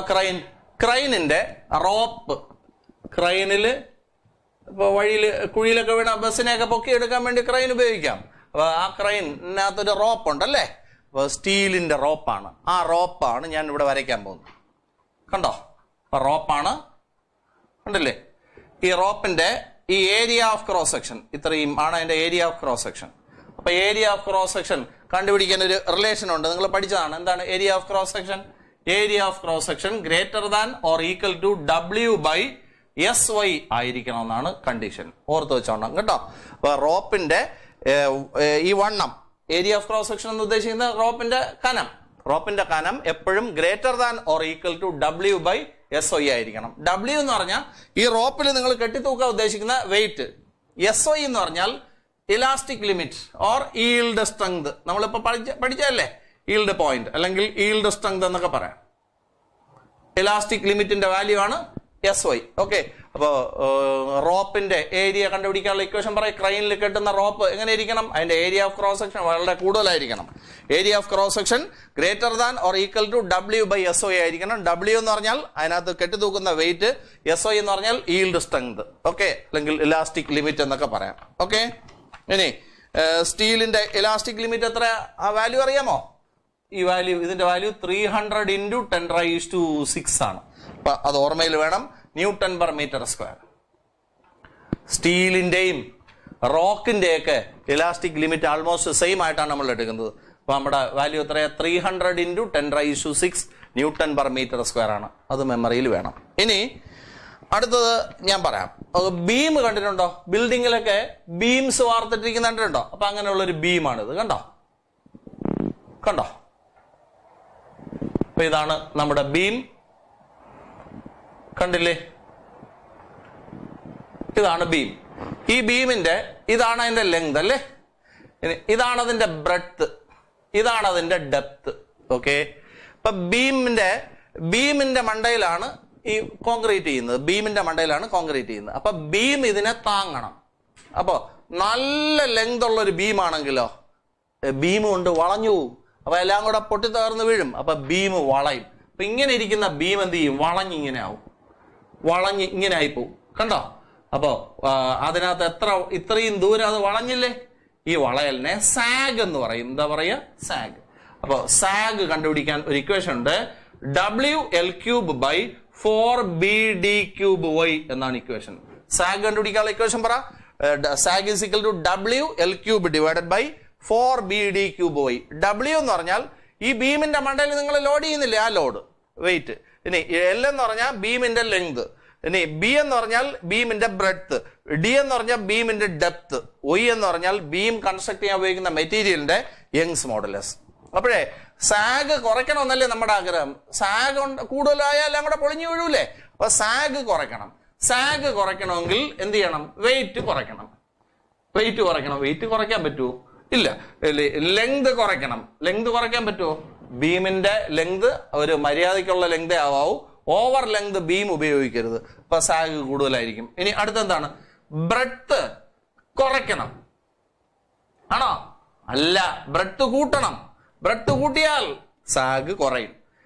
ഡെപ്ത് കൂട്ടണം, സാഗ് കുറയും. യങ്സ് മോഡുലസ് കൂടുതലുള്ള മെറ്റീരിയൽ ഉപയോഗിക്കണം, സാഗ് കുറയും.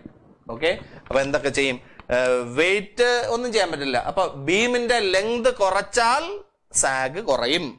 ഇനി ബ്രെഡ്ത്ത് കൂട്ടിയാൽ സാഗ് കുറയും, ഡെപ്ത് കൂട്ടിയാൽ സാഗ് കുറയും, യങ്സ് മോഡുലസ് കൂടുതലുള്ള മെറ്റീരിയൽ ഉപയോഗിച്ചാൽ സാഗ് കുറയും. ഞാൻ ചോദിക്കട്ടെ, ഇവിടെ BD³ അല്ലേ കിടക്കുന്നത്? അപ്പൊ ബ്രെഡ്ത്ത് കൂട്ടുന്നതാണോ നല്ലത്, ഡെപ്ത് കൂട്ടുന്നതാണോ നല്ലത്? ഡെപ്ത് കൂട്ടുന്നതല്ലേ. അപ്പൊ ഡെപ്ത് കൂട്ടിയാൽ ഇവിടെ ക്യൂബ് ഓഫ് ഡെപ്ത് കിടക്കുന്നുണ്ട്, സാഗ് അത്രയ്ക്ക് അങ്ങ് കുറയും. അപ്പോ ബീം കൺസ്ട്രക്ട് ചെയ്യുമ്പോൾ ഓർത്തോണം അതിന്റെ ലെങ്ത് കുറവായിരിക്കണം. പിന്നെ ബ്രെഡ്ത്തും ഡെപ്തും തീരുമാനിക്കുമ്പോൾ ഡെപ്ത് അങ്ങ് നല്ല രീതിയിൽ കൂട്ടുക, ഡെപ്ത് നല്ല രീതിയിൽ കൂട്ടുക. അപ്പൊ ബീം എളുപ്പത്തിൽ വളയില്ല. അപ്പൊ അത് ഓർത്ത് വെച്ചോണം. സാഗ് ഇൻ ബീം കണ്ടുപിടിക്കാനുള്ള ഇക്വേഷൻ പറ. Zag is equal to WL³ divided by 4BD³. അതിനകത്ത് ഓരോ ലെറ്ററും പറയും. W എന്ന് പറഞ്ഞാൽ ബീമിന്റെ മണ്ടയിലുള്ള വെയിറ്റ്, L എന്ന് പറഞ്ഞാൽ ബീമിന്റെ ലെങ്ത്, B എന്ന് പറഞ്ഞാൽ ബീമിന്റെ ബ്രെഡ്ത്ത്, D എന്ന് പറഞ്ഞാൽ ഡെപ്ത്, Y എന്ന് പറഞ്ഞാൽ യങ്സ് മോഡുലസ് ഓഫ് മെറ്റീരിയൽ. കുഴപ്പമൊന്നുമില്ലല്ലോ. ഇനി അടുത്തൊരു സാധനം. അപ്പൊ ഇത് രണ്ടും ഒന്ന് പറഞ്ഞിട്ട് നമുക്ക് അടുത്തേക്ക് പോവാം.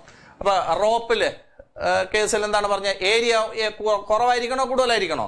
കൂടുതലായിരിക്കണം. ഏരിയ കണ്ടുപിടിക്കാനുള്ള ഇക്വേഷൻ പറ. Area greater than or equal to W/SOE ആയിരിക്കണം.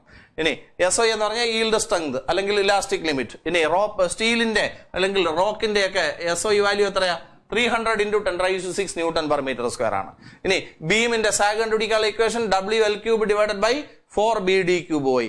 അപ്പൊ റോപ്പിന്റെ ഇതിന്റെ ബീമിന്റെ കേസിൽ ബ്രെഡ്ത്ത് കൂട്ടുന്നതാണോ ഡെപ്ത് കൂട്ടുന്നതാണോ കൂടുതൽ എഫക്റ്റീവ്? ഡെപ്ത് കൂട്ടുന്നതാണ്. ഡെപ്ത് കൂട്ടുന്നതാണ് നല്ലത്. ഡെപ്ത് കൂട്ടിയാൽ ഇവിടെ ഡെപ്ത് ക്യൂബാണ് കിടക്കുന്നത്. അപ്പൊ സാഗ് അത്രയും കുറയും. ഓക്കെ, ഇനി നമുക്ക് അടുത്തലേക്ക് പോവാം. അത് നിങ്ങൾക്ക് അറിയാന്നുള്ള സംഗതികൾ തന്നെ. ക്രോസ് സെക്ഷണൽ ഷേപ്പ് നിങ്ങൾക്ക് അറിയാന്നുള്ളതല്ലേ. ഇപ്പോ നമ്മുടെ റെയിൽവേ ട്രാക്കിന്റെ ക്രോസ് സെക്ഷൻ എടുത്തു കഴിഞ്ഞാൽ ഇങ്ങനെയാണ് ഇരിക്കുന്നത്. ഒരു റെയിൽവേ ട്രാക്കാണ്. അപ്പൊ ഒരു പാളമാണ് കേട്ടോ. ഒരു പാളം എടുത്താൽ അത് ഇങ്ങനെയാണ് ഇരിക്കുന്നത്. കണ്ടോ? കണ്ടില്ലേ? ഈ ഷേപ്പിലല്ലേ ഇരിക്കുന്നത്. ഇത് എന്തുകൊണ്ട് ഇങ്ങനെ ഉണ്ടാക്കിക്കൂടാ? ഇങ്ങനെ കട്ട സാധനം ഉപയോഗിച്ചാൽ എന്തെങ്കിലും കുഴപ്പമുണ്ടോ? ഒരു കുഴപ്പമില്ല. അത്രയ്ക്ക് മെറ്റീരിയൽ വാങ്ങിച്ച് മുടിയും, ആ ഒരു കുഴപ്പം മാത്രമേ ഉള്ളൂ. അപ്പൊ ഇങ്ങനെ ഉപയോഗിച്ചാൽ ഒരു കുഴപ്പമില്ല. ഇതേ ചെയ്യുന്ന അതേ ജോലി ഇവൻ ചെയ്യുമെങ്കിൽ പിന്നെ എന്തിനാണ് പൈസ കൊടുത്ത് ഇത് വാങ്ങിക്കുന്നത്? അപ്പൊ ഇത് നമുക്ക് വേണ്ട. അപ്പൊ നല്ലത് ഇതാണ്. അപ്പൊ ഈ ഷേപ്പിനെ പറയുന്ന പേരാണ് എന്താണ്? ഐ ഷേപ്ഡ് ഗിർഡർ എന്നൊക്കെ വേണമെങ്കിൽ പറയാം. ആ ഷേപ്പിനെ നിങ്ങൾ ഈ ഇതെല്ലാം കണ്ടിട്ടില്ലേ? പാലങ്ങളൊക്കെ ഇപ്പൊ പണിയുന്ന ഫ്ലൈ ഓവറൊക്കെ കണ്ടിട്ടില്ലേ? അവിടുത്തെ ആ സാധനം കൺസ്ട്രക്ട് ചെയ്യുന്ന കണ്ടിട്ടില്ലേ? ഇങ്ങനത്തെ ഷേപ്പാണ്. കണ്ടിട്ടില്ലേ? ഇങ്ങനെയൊക്കെ തറയിൽ നിർത്തിയിരിക്കുന്ന കണ്ടിട്ടില്ലേ? ഇതിന്റെ മണ്ടയിൽ കൂടെ അല്ലേ റോഡ് പോകുന്നത്? അപ്പൊ ഈ സാധനങ്ങൾ ആണ് നമ്മളിപ്പോ പറയുന്നത്. ഈ ഷേപ്പിന് എന്താണ് പ്രത്യേകത? നല്ല ലോഡ് ക്യാരിയിങ് കപ്പാസിറ്റി ഉണ്ടാവും. നല്ല ലോഡ് ക്യാരിയിങ് കപ്പാസിറ്റി ഉണ്ടാവും. നല്ല സ്ട്രെങ്ത് ഉണ്ടാവും. ഉണ്ടാക്കാൻ വേണ്ടി മെറ്റീരിയൽ കുറച്ച് മതി. അല്ലെങ്കിൽ നമ്മൾ ഇതുപോലെ കട്ടയ്ക്ക് സാധനം വേണമായിരുന്നു, മെറ്റീരിയൽ കുറച്ച് മതി. അപ്പൊ കോസ്റ്റ് കുറയ്ക്കാം. ഇനി അടുത്തെന്താണ്? അപ്പൊ എന്തൊക്കെയാണ് ഞാൻ പറഞ്ഞത്? അതിന്റെ സ്ട്രെങ്ത് കൂടുതലാണ്, ലോഡ് ക്യാരിയിങ് കപ്പാസിറ്റി കൂടുതലാണ്, മെറ്റീരിയൽ കുറച്ച് മതി. അപ്പോൾ കോസ്റ്റും കുറയ്ക്കാം. അപ്പൊ ഇതൊക്കെയാണ് ക്രോസ് സെക്ഷണൽ ഷേപ്പ് അല്ലെങ്കിൽ ഐ ഷേപ്ഡ് ഗിർഡറിന്റെ പ്രത്യേകതകൾ പറയുന്നത്. ഓക്കെ, ഇനി അടുത്തത് ഒരു സാധനം കൂടെ. ഒരു മൗണ്ടൻ, എർത്തിൽ ഒരു മൗണ്ടൻ നിൽക്കുകയാണ്. എർത്തിന്റെ സർഫസിലുള്ള ഒരു മൗണ്ടന് മാക്സിമം എത്ര ഹൈറ്റ് വരെ വരാവും? 10 കിലോമീറ്റർ. അതിൽ കൂടുതൽ ഹൈറ്റ് ഉള്ള ഒരു മൗണ്ടൻ വന്നാൽ എന്ത് ചെയ്യും? മൗണ്ടൻ ഇടിഞ്ഞങ്ങ് മണ്ണിന്റെ അടിയിൽ പോകും. അത്രേ ഉള്ളൂ. അപ്പൊ ഞാനിവിടെ നിൽക്കുന്ന ഈ തറ ഭയങ്കര സോഫ്റ്റ് ആണെങ്കിലോ ഞാൻ താന്നങ്ങ് പോകും. നമ്മൾ ചെളിയുടെ മണ്ടയിൽ പോയി നിന്നാൽ എന്ത് ചെയ്യും? താന്നങ്ങ് പോകും. കാരണം നമ്മൾ കൊടുക്കുന്ന പ്രഷറിനെ താങ്ങാൻ ആ സർഫസിന് പറ്റില്ല. അപ്പൊ നമ്മൾ താന്നങ്ങ് പോകും. അതുപോലെ മൗണ്ടൻ ഇങ്ങനെ നിൽക്കുകയാണ്. ഈ മൗണ്ടൻ എന്ത് ചെയ്യും? തറയിൽ എന്ത് കൊടുക്കും? പ്രഷർ കൊടുക്കും. ആ പ്രഷർ താങ്ങാൻ തറയെ കൊണ്ടാക്കി ആയില്ലെങ്കിൽ മൗണ്ടൻ തറ കുഴിഞ്ഞങ്ങ് അകത്ത് പോകും. ശരിയല്ലേ? അപ്പൊ മൗണ്ടൻ ഇതിന്റെ ബേസിൽ കൊടുക്കുന്ന പ്രഷർ എത്രയാണ്? പ്രഷർ എന്ന് പറയുന്നത് HROG അല്ലേ? നമുക്കറിയാം പ്രഷർ എന്ന് പറയുന്നത് HROG. ഈ HROG എന്ന് പറയുന്ന പ്രഷറിനെ ഈ തറയിലുള്ള പാറ താങ്ങണം. അപ്പൊ HROG എന്ന് പറയുന്നത് പാറയുടെ എലാസ്റ്റിക് ലിമിറ്റിന് ഈക്വൽ ആയിരിക്കണം. പാറയുടെ എലാസ്റ്റിക് ലിമിറ്റ് ഞാൻ നേരത്തെ പറഞ്ഞേ ഉള്ളൂ, 300 × 10⁶. ഇവിടെ നമുക്ക് ഓരോന്നിന്റെ വാല്യൂ ഇടാം. H × പാറയുടെ ഡെൻസിറ്റി. ഇതുണ്ടാക്കിയിരിക്കുന്ന പാറ വെച്ചല്ലേ? പാറയുടെ ഡെൻസിറ്റി എത്രയാ? വാട്ടറിന്റെ ഡെൻസിറ്റി എത്ര? 1000. പാറയുടെ ഡെൻസിറ്റി 3000. ഓക്കെ, ഇൻറ്റു ജിയുടെ വാല്യൂ 10 എന്ന് എടുത്തോ. 10 = 300 × 10⁶. അതിൽ നിന്ന് H കണ്ടുപിടിക്കൂ. H = 300 × 10⁻⁶ divided by 3000 into 10 എന്നാണ്. അപ്പൊ നമുക്ക് വെട്ടാനുള്ളതൊക്കെ വെട്ടാം. വെട്ടി അടുത്ത് ഇവിടെ നിന്ന് 2 0 ഇവിടെ പോയി 10⁻⁴ 3 3 വെട്ടി. അപ്പൊ ആൻസർ എത്രയായി? 10⁻⁴ മീറ്റർ എന്ന് പറഞ്ഞാൽ 10 കിലോമീറ്റർ അല്ലേ? 10 കിലോമീറ്റർ. അപ്പൊ എർത്തിന്റെ സർഫസിലുള്ള ഒരു മൗണ്ടൻ 10 കിലോമീറ്റർ വരെ വരാവൂ. അതിന്റെ ഹൈറ്റ് 10 കൂടുതലായാൽ തറയിൽ ഭയങ്കര പ്രഷർ ആയിരിക്കും. അപ്പൊ എച്ചിന്റെ വാല്യൂ 10 കൂടുതലാണെങ്കിൽ തറയിൽ കിട്ടുന്ന പ്രഷർ ഭയങ്കരം. അപ്പൊ തറയിടിയും മൗണ്ടൻ എല്ലാം കൂടെ അകത്തു പോകും. അപ്പൊ what is A maximum height of A mountain on er surface എന്ന് ചോദിച്ചാൽ ഇത്ര 10 കിലോമീറ്റർ. മൗണ്ടന്റെ ബേസിലുള്ള പ്രഷർ പറ HROG. ഈ HROGയെ താങ്ങാൻ അവിടുത്തെ പാറയ്ക്കാവണം. അപ്പൊ പാറയുടെ ഇലാസ്റ്റിക് ലിമിറ്റ് എത്ര? 300 into 10⁻⁶. അപ്പൊ HROGയെ 300 into 10⁻⁶ ആയിട്ട് ഇക്വേറ്റ് ചെയ്യുക. ഇനി അതിനകത്ത് പാറയുടെ ഡെൻസിറ്റി വാല്യൂ കാണാതെ പഠിക്കണം. എത്ര? 3000. ജിയുടെ വാല്യൂ 10 ഇട്ട് H കണ്ടുപിടിക്കുക. So what is answer of H? 10 kilometre. ഇനി ഒരു കാര്യം കൂടെ, കാൻഡിലീവർ. എന്താണ് സാധനം? കാൻഡിലീവർ. നിങ്ങൾ കേട്ടിട്ടുണ്ടോ? കാൻഡിലീവർ. ഞാൻ ഒരു കൊച്ചു കാൻഡിലീവർ പറയാം. നിങ്ങൾക്ക് എല്ലാവർക്കും പരിചയമുള്ള ഒരു കാൻഡിലീവർ. നോക്കൂ, നമ്മുടെ വീട്ടിൽ കിണറൊക്കെ ഡിസൈനിലൊക്കെ ഉണ്ടാക്കിയാണ്. അപ്പൊ അവിടെ ഇതാണ്ട് ഇങ്ങനെയൊക്കെ നിങ്ങൾ കണ്ടിട്ടില്ലേ? ഇതാണ് നമ്മുടെ കിണർ. ഭയങ്കര ഫാഷനിൽ ഉണ്ടാക്കിയതാണ്, കണ്ടില്ലേ? എന്നിട്ട് ഇവിടെ ഇങ്ങനെ ഒരു സാധനം വെച്ച് ഇവിടെ ഒരു പുള്ളി തൂക്കാനുള്ള സെറ്റപ്പ് ഒക്കെ ചെയ്തു വെച്ചിരിക്കുകയാണ്, കണ്ടില്ലേ? ഇത് നിങ്ങൾ കണ്ടു കാണും. ഇവിടെ ഇരിക്കുന്നതാണ്ട് ഈ സാധനത്തിനെ, പിന്നെ കണ്ടോ ഈ സാധനത്തിനെ? ഞാൻ ഷെയ്ഡ് ചെയ്തിരിക്കുന്ന സാധനത്തിനെയാണ് കാൻഡിലീവർ എന്ന് പറയും. എന്താ പറയുക? കാൻഡിലീവർ. ഇത് നല്ല നീളത്തിന്, അപ്പൊ നോക്ക്, ഭയങ്കര ഓവർ ഡിസൈൻ ചെയ്ത് അങ്ങ് നീട്ടി വെച്ചിരിക്കുകയാണ്. നീട്ടി വെച്ചിട്ട് അതിൻ്റെ അകത്ത് ഇത് ലോഡ് ചെയ്തിട്ട് കിണറ്റിൽ വെള്ളം കോരി എന്ത് ചെയ്യും? എല്ലാം കൂടെ ഒടിഞ്ഞടിച്ച് താഴെ വീഴും. അപ്പൊ ഇതിന്റെ ലെങ്ത് ഓവർ ആവാൻ പാടില്ല എന്ന് ഏത് പൊട്ടനും മനസ്സിലാവും. അപ്പൊ ഈ കാൻഡിലീവർ എന്ത് ചെയ്യരുത്? ഇങ്ങനെ തന്നെ ഇരിക്കണം. ഇത് എന്ത് ചെയ്യരുത്? ഇങ്ങനെ താഴോട്ട് ഒടിയരുത്. ഓക്കെ. അപ്പൊ ഇതിനകത്ത് ഇത്രയും ദൂരം ഇതിന് എന്തുണ്ടാവാൻ സാധ്യതയുണ്ട്? സാഗ് ഉണ്ടാവാൻ സാധ്യതയുണ്ട്. അപ്പൊ സാഗ് കണ്ടുപിടിക്കുന്നതിന് ഒരു ഇക്വേഷൻ ഉണ്ട്. അപ്പൊ ഇവിടെ സാഗ് കണ്ടുപിടിക്കാനുള്ള ഇക്വേഷൻ ഞാൻ പറയാം. സാഗ് ഈസ് ഈക്വൽ ടു ഇവിടെ WL³ ഡിവൈഡഡ് ബൈ 3YI എന്നാണ് ഇക്വേഷൻ. ഇവിടുത്തെ കേസിൽ സാഗ് കണ്ടുപിടിക്കാനുള്ള ഇക്വേഷൻ പറ. നിങ്ങൾ പഠിച്ചതല്ല. WL³ divided by 3YI. L എന്ന് പറഞ്ഞാൽ ഇതിന്റെ ലെങ്ത്. ഓക്കെ. ഇനി ഒയ് എന്ന് പറഞ്ഞാൽ ഇത് ഉപയോഗിച്ചിരിക്കുന്ന മെറ്റീരിയലിന്റെ യങ്സ് മോഡുലസ്. I എന്ന് പറഞ്ഞാൽ ഈ ബീമിന്റെ മൊമെന്റ് ഓഫ് ഇനർഷ്യ. I എന്താണ്? Moment of inertia. മറക്കരുത്. സാഗ് കാൻഡിലീവറിന്റെ സാഗ് കണ്ടുപിടിക്കാനുള്ള ഇക്വേഷൻ പറ. WL³ ഡിവൈഡഡ് ബൈ 3YI എന്നാണ്. മറന്നു പോരുതേ. അപ്പൊ ലെങ്ത് കൂടിയാൽ സാഗ് കൂടും. അപ്പൊ എല്ലാം കൂടെ ഒടിഞ്ഞു വീഴും. അപ്പൊ ഫ്രണ്ടിലോട്ട് നീട്ടുന്നത് കുറച്ചേ നീട്ടാവൂ. ഓക്കെ ആണ്. ഇനി ഒരു കാര്യം കൂടെ അവിടെ ഞാൻ പറയാം. നമ്മളിവിടെ ഉപയോഗിക്കുന്നത് ഒരു റെക്ടാങ്കുലർ ബീമാണ്. ഈ ഉപയോഗിച്ച സാധനമല്ലേ ഒരു റെക്ടാങ്കുലർ ബീം ആണെങ്കിൽ അവിടെ ഐയുടെ വാല്യൂ നിങ്ങൾ കാണാതെ പഠിക്കണം. I എന്ന് പറയുന്നത് BD³/12 ആണ്. BD³/12. B എന്ന് പറഞ്ഞാൽ ബ്രെഡ്ത്ത്, D എന്ന് പറഞ്ഞാൽ അതിന്റെ ഡെപ്ത്. BD³/12 ആണ് അതിന്റെ മൊമെന്റ് ഓഫ് ഇനർഷ്യ ആയിട്ട് എടുക്കേണ്ടത്. ഇനി ചിലപ്പോൾ നമ്മൾ ഇവിടെ ഈ സാധനം വെച്ചിരിക്കുന്നത് സർക്കുലർ ബീം ആയിരിക്കും. സർക്കുലർ ബീം ആണെങ്കിൽ മൊമെന്റ് ഓഫ് ഇനർഷ്യ കാണുന്നതിന് ഒരു ഇക്വേഷൻ ഉണ്ട്. Moment of inertia is equal to πr⁴/4 എന്നാണ്. πr⁴/4 എന്നാണ്. അപ്പൊ അത് കാണാതെ പഠിച്ചു വെച്ചോണം. ഓക്കെ. അപ്പൊ ഇത്രയായപ്പോ ആ ചാപ്റ്റർ കഴിഞ്ഞു. അപ്പൊ ഞാൻ ആ സെക്ഷൻ ഞാൻ ഒന്ന് ഓർമ്മപ്പെടുത്താം. കാൻഡിലീവറിന്റെ കേസിൽ കാൻഡിലീവറിന്റെ സാഗ് കണ്ടുപിടിക്കാനുള്ള ഇക്വേഷൻ പറ. WL³ divided by 3YI. ഇതിനകത്ത് L എന്ന് പറഞ്ഞാൽ കാൻഡിലീവറിന്റെ ഈ ലെങ്ത് ആണ്. W എന്ന് പറഞ്ഞാൽ ഇതിനകത്ത് തൂക്കാൻ ഉദ്ദേശിക്കുന്ന വെയിറ്റ്. Y എന്ന് പറഞ്ഞാൽ ഈ ഇതുണ്ടാക്കാൻ ഉപയോഗിക്കുന്ന മെറ്റീരിയലിന്റെ യങ്സ് മോഡുലസ്. I എന്ന് പറയുന്നത് എന്താണ്? ഈ ബീമിന്റെ moment of inertia. Rectangular beam ആണെങ്കിൽ മൊമെന്റ് ഓഫ് ഇനർഷ്യ BD³/12 എന്ന് എടുത്തോണം. സർക്കുലർ ബീം ആണെങ്കിൽ πr⁴/4 എന്ന് എടുത്തോണം. അങ്ങനെ എടുത്ത് ചെയ്തോണം. ഓക്കെ. അപ്പൊ ബോഡി കിടക്കുന്ന എല്ലാം ഒന്ന് പറയൂ. ഈ ഷേപ്പിന്റെ പ്രത്യേകത, ഈ ഷേപ്പ് ക്രോസ് സെക്ഷണൽ ഷേപ്പ് അല്ലെങ്കിൽ I ഷേപ്ഡ് ഗിർഡർ എന്നൊക്കെ പറഞ്ഞ് ചോദിക്കാം. അപ്പൊ ആ ഷേപ്പിന്റെ പ്രത്യേകത പറയും. ലോഡ് ക്യാരിയിങ് കപ്പാസിറ്റി കൂടുതൽ, പിന്നെ നല്ല സ്ട്രെങ്ത് ഉണ്ട്, മെറ്റീരിയൽ കുറച്ച് മതി, കോസ്റ്റ് കുറയ്ക്കാം. കോസ്റ്റ് കുറച്ചാൽ പിന്നെ മെറ്റീരിയൽ കുറവായതുകൊണ്ട് വെയിറ്റും കുറവായിരിക്കും. പിന്നെന്താണ് നമ്മുടെ മൗണ്ടന്റെ കേസിൽ what is A maximum height of A mountain on air surface? 10 kilometre. മൗണ്ടന്റെ ബേസിലുള്ള pressure HROG. അവിടെ ആ HROG അവിടെയുള്ള പാറ താങ്ങണം. പാറയുടെ ഇലാസ്റ്റിക് ലിമിറ്റ് 300 into 10⁻⁶. പാറയുടെ റോ എത്ര? 3000. ഇനി ജിയുടെ വാല്യൂ 10. അപ്പൊ എച്ചിന്റെ വാല്യൂ എത്രയെന്ന് കിട്ടും? 10 കിലോമീറ്റർ. അടുത്തെന്താണ്? ഈ സാധനത്തിന്റെ പേരാണ് കാൻഡിലീവർ. കാൻഡിലീവറിന്റെ സാഗ് കണ്ടുപിടിക്കാനുള്ള equation WL³ / 3YI. Rectangular beam ആണെങ്കിൽ ഐയുടെ വാല്യൂ BD³/12 എന്നെടുക്കണം.